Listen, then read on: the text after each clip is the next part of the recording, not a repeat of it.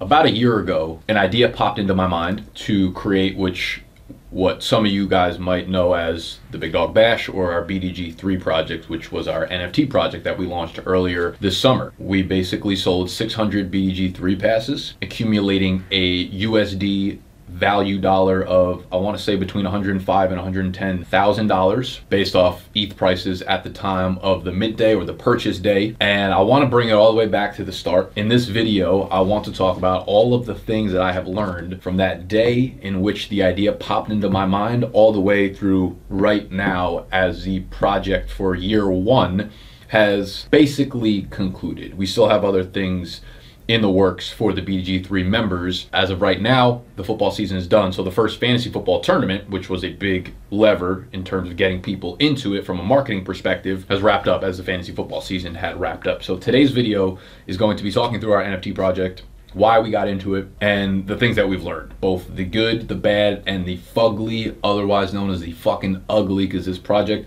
had its ups and downs, and that's probably an understatement. So I want to introduce it to y'all. If you are new to it, I want to take you through the storyline that was how this thing played out. And I think I purchased my first real NFT the April before that. So we're taking it bike a step. November of 2021 is when I first had the idea pop into my mind to do BDGE and do the Big Dog Bash. April, I believe, of that year, whenever Gary Vee minted his first V-Friends Series 1, I was there on mint day. That was like my first real purchase in the NFT world. So as you can see, I'm a great fucking investor. That box right there, that lime green box down there, you don't get that unless you're a V-Friend holder. Point was, as I was learning more and more about the space, and I had people that I admired and looked up to and creators that I had been following getting into the space, it drew me in. It drew me in to understand what the technology was. Why are people getting into the space? What is the practical use of NFTs? Non-fungible tokens. Most y'all out there will continue to say that NFTs are like a scam. And I believe, and I side with you for the most part. But if you listen to what I'm going to say over the next, I don't know how long it's gonna go on, 15, 20, knowing me, 48 minutes, I think you'll understand where I'm coming from, why we launched the project, and why I still believe that NFTs are the future of most technological things. So as I dug in more and more, I started to understand the technology. And I think the biggest driving point for me was, one, everything is receipt based. Like, there's no way to forge the way or the purchase that you made. So no matter if NFTs are in project form, or if they're in purchasing form, if they are in product form, like you buy something from a creator, brand, or company, that will always be trackable on the blockchain. And as new technology develops and NFTs are used, not in like a product, everyone thinks of NFTs as like a product that you make and then sell it to somebody. But this technology, the blockchain technology, is going to be used within businesses and corporations over the next 5-10 years.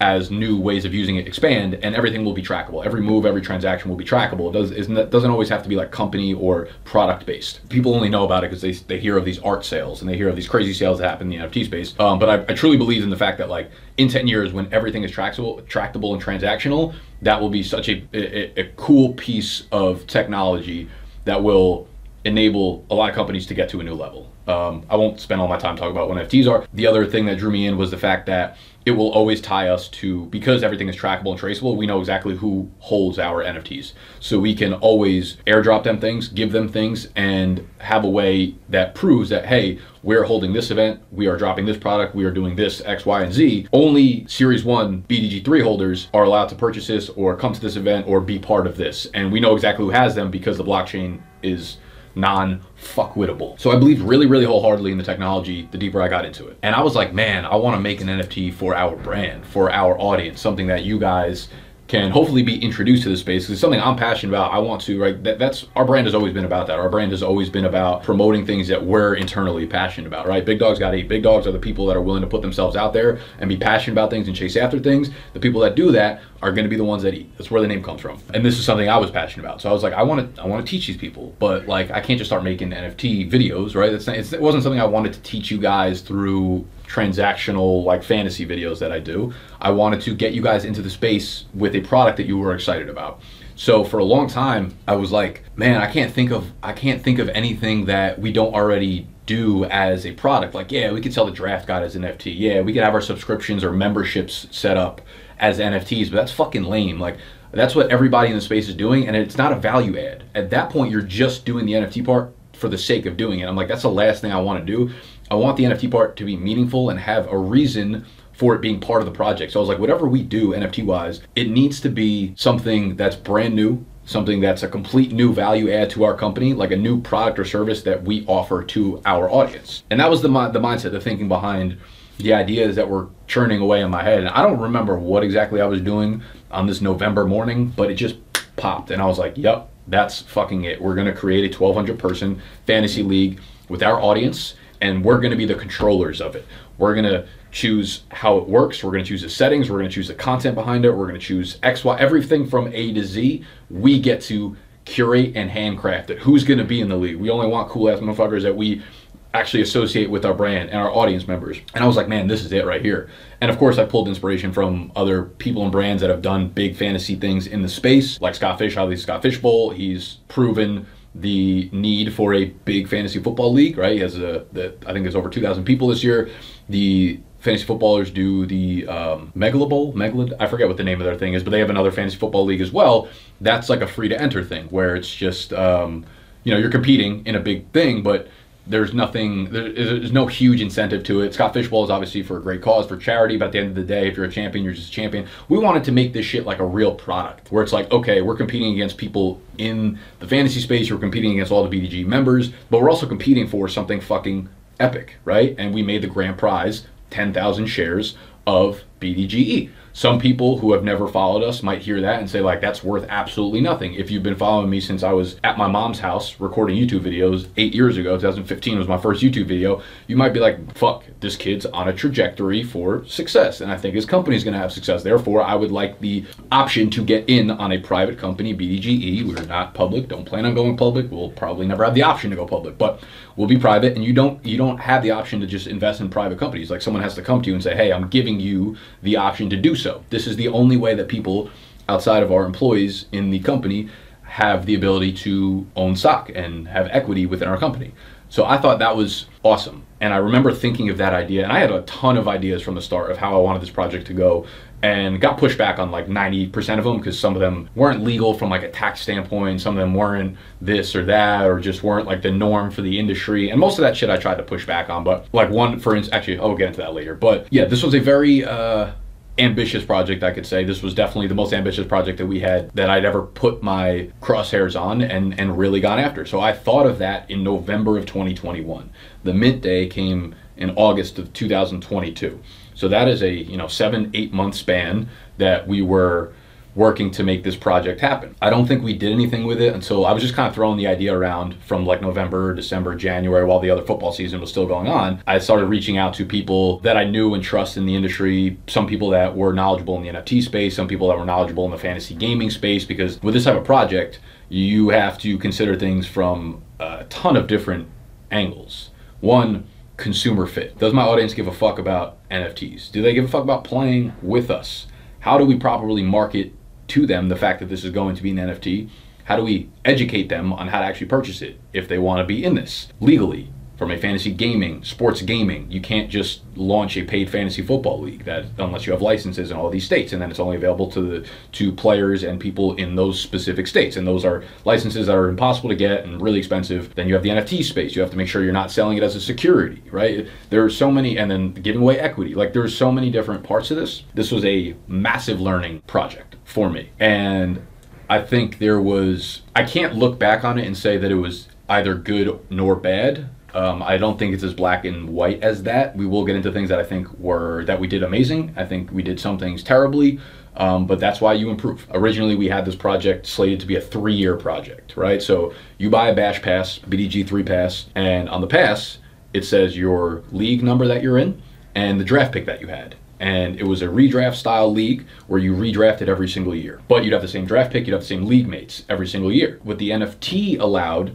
is for there to be a marketplace. So if you wanted to buy into Nick's league, you were allowed to do that. We had someone buy into league number 1, which was a rare league, which had its own grand prize at the end of the regular season. So you had the ability to buy into any league you want and to buy any draft pick you want, right? And that's not something that's doable without the NFT aspect, without it being on the blockchain, without it being able to be purchased on OpenSea, which is the marketplace for NFTs. And that was the other thing, like these other leagues which are free to play or for charity or all these things, did not have any sort of marketplace availability to it. It was kind of just, you got what you got, and this added like a whole second dimension of what this project really was. And originally we had it slated again for 3 years, so people after doing the first year would start to think about, do I want to move to a different league in year 2? Do I want to move to a different draft pick in year 2, right? Do I want to buy multiple entries in year 2, etc.? And there's a lot of cool secondary dynamics too, but we ended up going with 1 year because it felt a lot less risky after all the craziness that happened throughout the summer. So basically what happened was, let's get into the learning. I made like a list of notes here that I think I kind of came away with as a learning points. Number 1, with any sort of innovation, you are going to get a ton of pushback, whether it's warranted or not. We got so much pushback on this project. Some of it was absolutely warranted. Some of it was, I completely disagree with it. It just, in my opinion, came from a lack of context or a lack of knowing what we as a brand are about. But again, this is something that I relate to like every fantasy creator. I get the question all the time, if I'm trying to break through in the space, what is something I need to focus on indefinitely? And one of my first answers always, outside of TikTok, is if you are trying to build a community, if you are trying to build an audience, the only thing you should be focusing on is your community. Like, fuck the fantasy community, fuck the fantasy industry, fuck fantasy Twitter. Only focus on your community. You will never innovate if you are strictly focusing on what other people are doing. You have to focus on what feels right to you. And as soon as this project clicked into my head, I was like, yes, this is it. We have the project that I've been trying to have my brain pop out for the last 5 months. You have to go on what you are excited about and what you think will be awesome. And I think one of the problems that we ran into, or I ran into personally, was I think I got away from being focused on the community, which is extremely focused on BDG's community, which is extremely unlike me. I think I just saw the vision of how successful I think this project could have been and still will be in the future. And I was like, man, I want to get this out to the world. And I don't think that's a problem, the way of thinking it, but it should always be focused on the people that are around you. And if it's good enough, it will make it out there at scale. Like the great J. Cole once said, fuck if you feel me, you ain't got a choice. Understood? Y'all are not hearing them. If you're good enough internally, the external will start to notice everything, and then they don't have a choice. And that's the best way to go about things. That's the best, most organic way to slide through. So with this project, it was never about making sure the fantasy industry or the fantasy community cared about the project. It was never intention to make sure the NFT community or industry took notice. Didn't give a fuck about those two. But with our marketing promotion, I let those thoughts kind of creep into my head for whatever reason. And when we made the promo video, which we could probably put up now, we had a lot of big names in the industry in the promo video because we thought that would help, you know, get our audience gassed up, because there's a lot of overlap between my audience and like Matt Kelly's audience and Peter Overzet's audience and JJ Zacharyason's audience. So I was like, man, let's get everybody excited to play with everybody. You know, when I originally thought of making the project, I was like, this is just for our audience. Like, I'm excited. If other people happen to trickle in, awesome. But like, I'm building this for BDG fans. Like,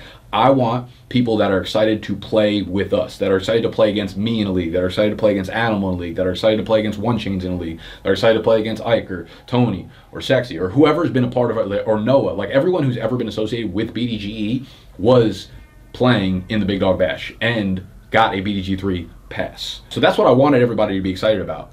And for some reason, when I marketed it, I took it another direction. And that's fine, right? I think gimmicks and like tacticky things have a time and place, which we'll talk about in a little bit. But I think that was one of the things I noticed that I've always had a grip on, and it got away from me a little bit. But it goes back to the innovation. If you want to innovate, you have to do what you think is awesome, right? If you're not paying attention to the outside noises, the external innovation, then you'll have no grip on what you should or shouldn't be doing. You won't have a hesitation to do something because you're not focusing on what other people are telling you is wrong to do. Don't do that. You can't do this or whatever. There are a lot of parts of this project that I push for that everybody else is like, you can't do this.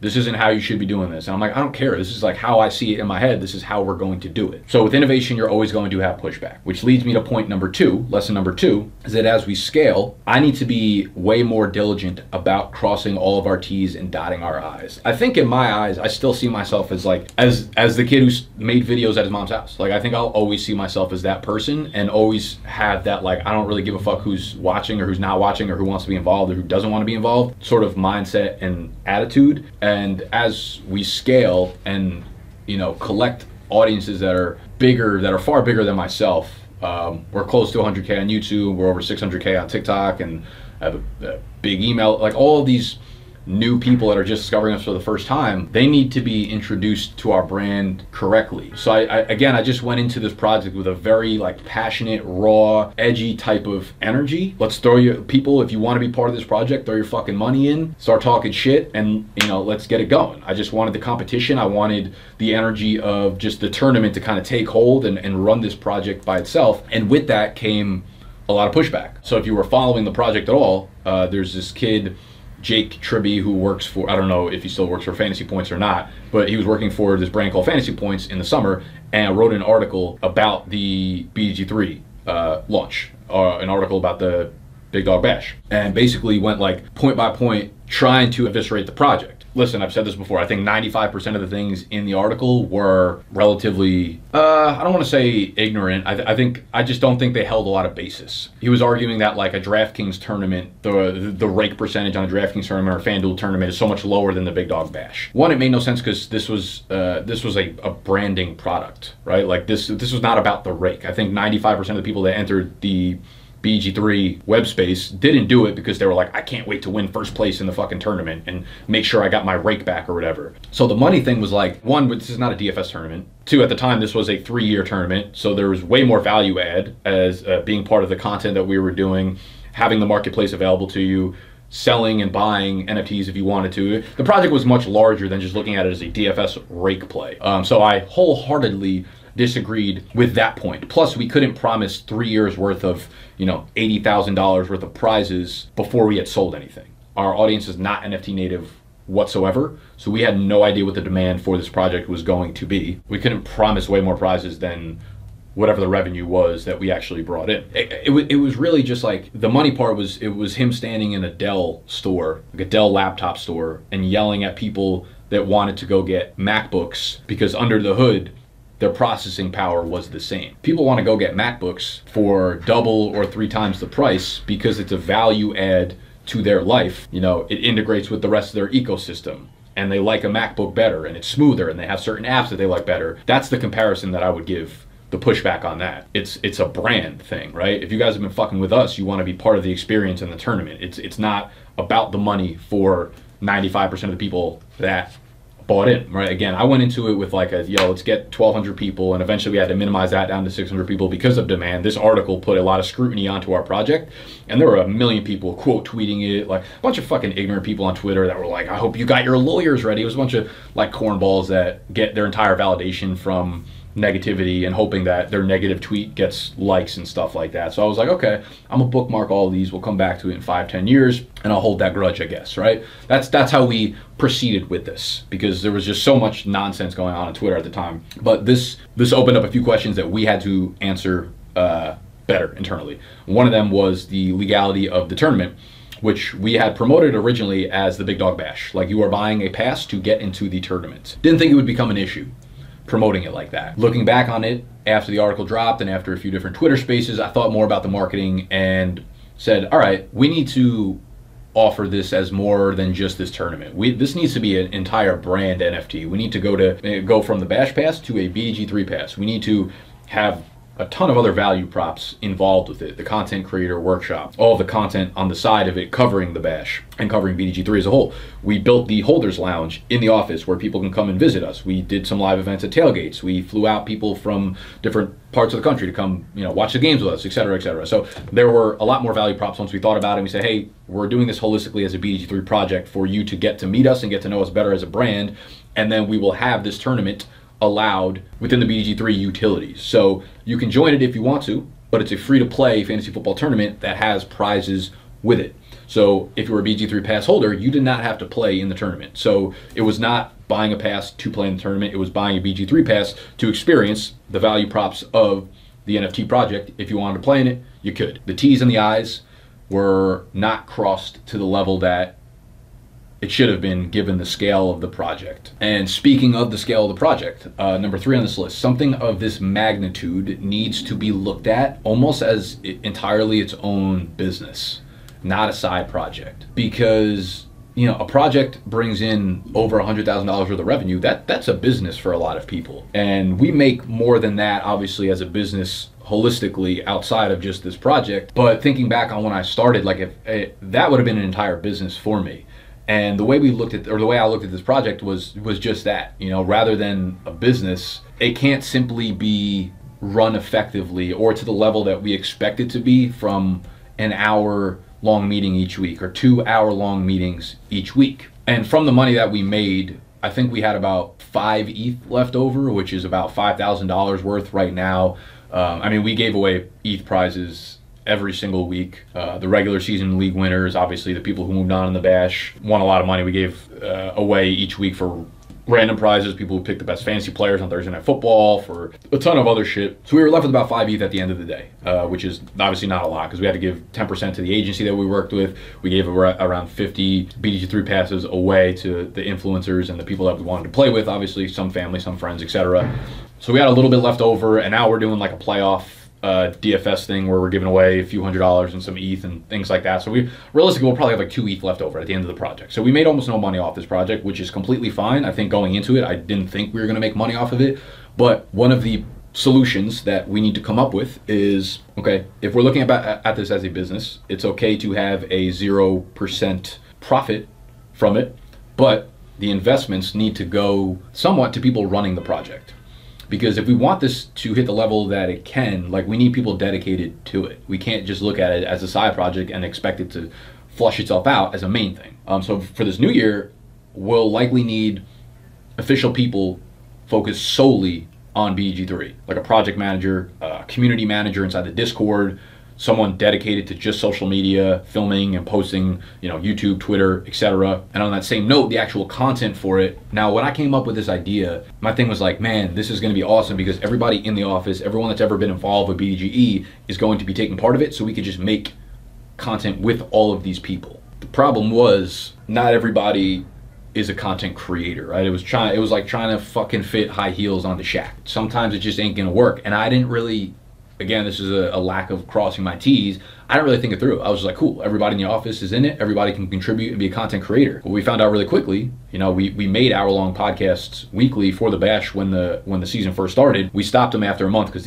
our audience was like, this is not good. We don't like these episodes. We don't like these weekly videos. So we were like, okay, we need to cut them. How do we supplement them? And I was like, we're kind of like too deep into it already. So most of the content we ended up making ended up being within the Discord. So if you're within the Discord, we were making content that were related to the prizes and some of the bigger things that happened throughout the year. But the level of content that originally I wanted to have out following this tournament was much lower than intended. It's very, very, very difficult to keep 50 leagues engaged, 600 people, stay on top of all the storylines within all 50 leagues when we all internally, you know, 5 guys in here, 6 guys in here, whatever, have our own, you know, 5, 10 fantasy leagues as well. So again, it goes back to the fact that, like, this is not just something we can fix within an hour meeting each week.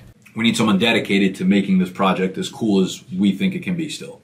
Number 4, the promo video we made for it is still one of the things I am like most proud of that we've ever done up to this day. Promo video was like a 2.5-minute video that we ideated on, wrote the script for, filmed and edited for almost like a month to make a 2.5-minute video. And again, going back to something I said earlier in the video, like, I'm not someone who really believes in like tacticky, gimmicky type shit. Like, I do not like relying on those types of things to give you like a boost to take you to the next level. I think most of those are useless, and most of those type of things that give you like a one-off hit, they don't last. They don't mean anything in the long run. It's like going into the into it with a mindset of like, you know, this is going to be the home run for us. You're waiting, you have one pitch, you're being pitched, and you're saying, I'm going to hit a home run for us. And there's a million things that can happen that aren't that home run. You could foul it off. You could fucking whiff on it. You could hit a single, a double, a triple. You can ground out, flat, whatever the case may be. There's a million things you can do besides hit a home run. And if you are relying on those type of one-off, viral, tacticky things that you need a home run for, that is just not projectable, is not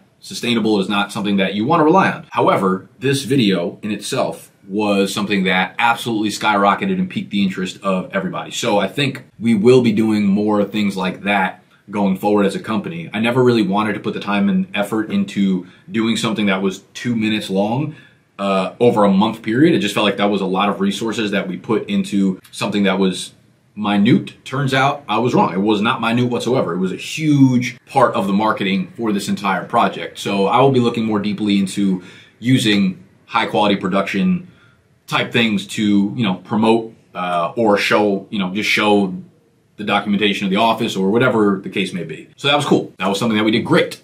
Number 5 on this list, though, is going back to something I said before, is I can't really look at this project as a success or a failure. Again, we did some things that were amazing and some things that were terrible. For one, like the leadership on this project, me, was terrible. Directing this, putting all these plans in place, and then not putting the right people in place or not having the right things in place for those people to do. So they were a little bit directionless. The vision was always there. And that's something I'm typically very good at. It's one of my strong points, having a vision for projects or exciting things or innovative things and being able to see the big picture, you know, a year down the road, 5 years down the road, 10 years down the road. Something I've always been very, very, very good at. Just seeing something in my mind and then making it come to real life. Like the fact that we pulled this project off was a massive dub. Finding a Web3 agency, getting the smart contracts done, pivoting when we needed to, going through all the criticism of that article, you know, getting the right consultants and lawyers involved, educating a completely non-NFT native audience on crypto, on how to purchase ETH. And that promo video we made was the single best promo video I've seen in the entire fantasy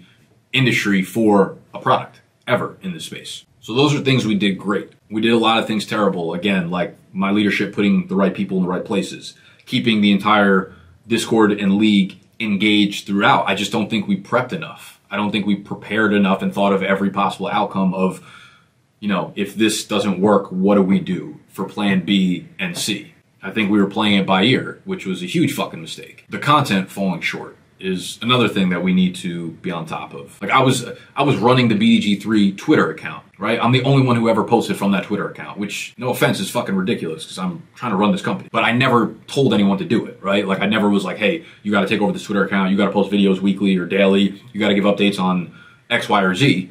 So again, a lot of it goes back to me not feeling comfortable outsourcing things that are easily outsourceable. Everything goes back to the leadership on the project was subpar at best. Number 6, subpar engagement came from what I would summarize as people are pretty much going to be as excited about something to the level that they have skin in the game. So we gave away 50 free BDG3 passes to influencers. That was a huge fucking mistake. Because again, I kind of went back to what I said as one of the first things in this video was we made this product for our audience and then for whatever reason cared more about people that weren't in our audience, people that we hoped could overlap with our audience, people that we hoped could help us promote and market this. And don't get me wrong, that promo video would not have hit the same without those 10 or 12 dudes in the middle where we have 50 Cent in the fucking background with the music hitting. That shit made it awesome. But we didn't need that. If you were a BDGE audience member and you believed in our product and brand, then that little 12-second clip, 20-second clip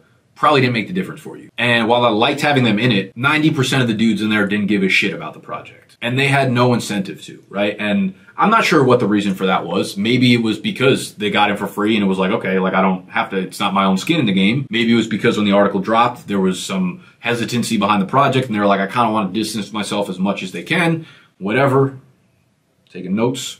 But it more so felt like we had, I don't want to say like, cause some of them were engaged and some of them obviously they all participated. They were all like setting their lineups and shit. So I don't want to take that away from them, but kind of felt like we had 50 computers in there, right? For all the free BG3 passes, I would say maybe like 30 of them probably acted as computers. And if we were to have switched 30 of those computers with 30 really engaged BDGE audience members, the project would have had a lot more energy to it. And listen, when I reached out to them and I was like, do you want to play in it? I'm going to give you a pass for free. I did that with zero expectations. I did not say like, you got to promote it, you got to talk about it, you got to tweet about it, you got to put it in your YouTube channel or your podcast or whatever. So they were free to do it whatever they want. And I'm not complaining about it. I am just talking about the lessons that I learned, and that having skin in the game obviously makes you a lot more passionate about whatever it is you have skin in the game for. That was probably number 6. We got 2 more, I think. I'll wrap this up soon. Number 7. I guess it's not really a learning curve, but I'm just proud that we were the first people to do this from a real like company brand perspective. What do I mean by that? I mean the NFT. I mean a project that we can actually be proud of. We were certainly not the first sports NFT, not by a long shot. We were not the first football NFT. We were not even the first fantasy football NFT. But I do feel like we were the first in that space, in the fantasy sports space, that had a built-in brand and audience and launched the NFT as a product that was a value add rather than just launching a product that had the word NFT attached to it and using that as your selling point. That's what 99% of projects in the NFT space did. They just launched something and said, oh, this is an NFT, like you have to buy it because it's an NFT, it's a new hot thing. And that's why 99% of projects in the space are worthless right now. They were all held up like a house of fucking cards. There was no real foundation, one small blow and they all come down. So I felt like we were the first ones that said like, hey, we have an audience, we have a brand, we have people behind us. We want to try to push the boundaries a little bit. We want to try to innovate and teach an audience of non-NFT people how to get excited about this, how to physically purchase it, and hopefully open their eyes to what the technology is, and then they can do whatever they want from that. They can buy other NFTs, they can, do whatever they want. So I'm interested to see if, I know the NFT space has an extremely negative connotation right now because of the way it's dipped off over the last like 2 years and into the recession. But it will be back. There's no doubt in my fucking mind. So I'm interested to see if anyone tries to launch a project now. I would be surprised if they do because they can't make real money from it because the space is so down. But most brands would do a lot of good for their brand, even if they did the exact same thing we did, but they made every pass absolutely free. They didn't make people purchase it. It'd be doing a lot of good for the brand. I can tell you that. Do a 100-person fantasy football league, NFTs attached to it, and then you always have that attachment with your audience. You can give them whatever you want. Or in 3 years when NFTs are hot again, and you want to relaunch it, and people will actually pay for it, you say, hey, only the people that had the original 100 or 300 or whatever are first in line to purchase it. So they have the ability to be the first ones to purchase it because you're attached to them via the blockchain already. So there are a lot of cool, creative, innovative techniques that will help people once the NFT space starts getting back into a more positive place. So I'm interested to see if over the next, 5-10 years, who starts to try to do a project similar to what we did. And number 8, not that I didn't know it coming into this project or it's something that I learned coming into this project, but man, you have to fight for what you believe in, always. You've got to be ready to fight to the death for what you believe in.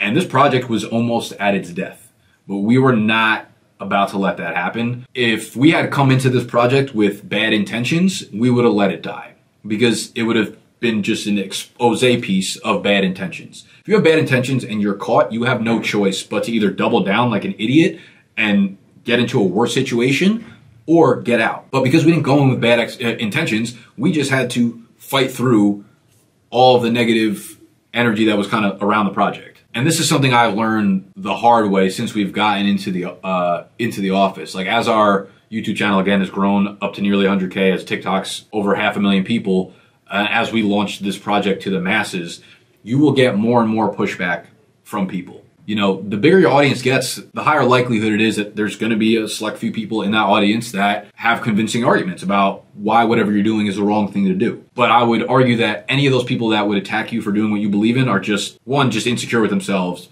2, have never been innovative at anything that they're doing. They just don't have the mindset to innovate. Everything seems fucking weird and crazy and stupid at first, until it isn't, until you real life it, and then it becomes a physical thing that you can imagine. Most people just don't have imagination, they don't have creativity, and then if they do, they don't have the work ethic and the drive and the passion to actually accomplish what you're going for. So as you grow, you'll get more pushback. But one thing I've learned really, really difficultly over the last 6 months or so is I care only about the opinions of people that I know personally. My family, my friends, my employees, and those of you that are hardcore fans of BDGE, the people that are close to me. If someone knows me very well personally and they can meet me and we can be on video calls or we can go out to dinner or get drinks or coffee, and then after sitting down with me, you still walk away with something negative to say about me or negative to say about my intentions for a specific thing, then I will take notice. Then I'm like, okay, if someone can really sit down with me, know the real me, and then still say those things, there's probably something here that I need to listen to. But anything outside of that is not my concern, because anything outside of that is just accumulation of people without context to entire situations. And that carries over to most things in life. Like anytime you start to hear outside noise, you're going to start to doubt yourself. But to me, that's just those people doubting themselves, and they want to portray it onto you. When people get insecure about things, most people see their best course of action is to try and make other people insecure, because then it drags them down. Right? Because they see a reflection of themselves. When someone's doing something innovative or someone's trying to do something successful, it's a subconscious reminder like, oh, you're not doing that, so you feel worse about it. You feel worse when you see other people doing successful things. So rather than try to do them yourself or try to pursue something or try to go after something that you feel really strongly about, it's much easier to try to drag people down. And it goes back to that Twitter shit. Most people don't want to put the work in to build something or give real value or, get noticed for positive things. So it's much easier on Twitter to get noticed for negative things. So if you start contributing to the conversation negatively, there are going to be other people that jump onto that bandwagon, because it's fucking hard to build something positive. It's hard to build something real. It's hard to build a foundation for something that people believe in and people are loyal to. Much easier to be negative. So when you see people being negative, understand it's just a lack of something internally from them. And that's the way I look at, I've gotten away from BDG 3 at this point, but that's just the way my mindset has evolved over the last year or 2 years, with so much noise coming at our company, at our brand, at the projects we do, at our social media accounts, at me personally. As promised to Ike Baby, I try to keep this at 48 minutes. So those are the key lessons that I learned from this project. We very much intend to do a year or two of the project. We intend to have this project go on fucking forever. I would like to do this every single summer. Every year have you guys involved with the Fantasy League that we are all in. We intend to relaunch it, but I have to get many things in place. We need to have way more structure. We need to have way more direction. And that always starts with me. That starts up top. Because how the fuck, if I was the one who came up with this project, I saw the vision for it, how can anyone else know where to go with it? So for all y'all that were involved and had any negative feedback, criticism, whatever, feel free to drop it in the comments very publicly. I love feedback like that. And I take full responsibility if you had any sort of negative interaction with the project itself. We will take it as feedback and positive criticism to look at how we want to change the project going into next year. So, with that being said, this vlog needs to end because it's going on for a very long time. I love you. I hope you guys enjoyed this. We'll be back with another vlog next Wednesday.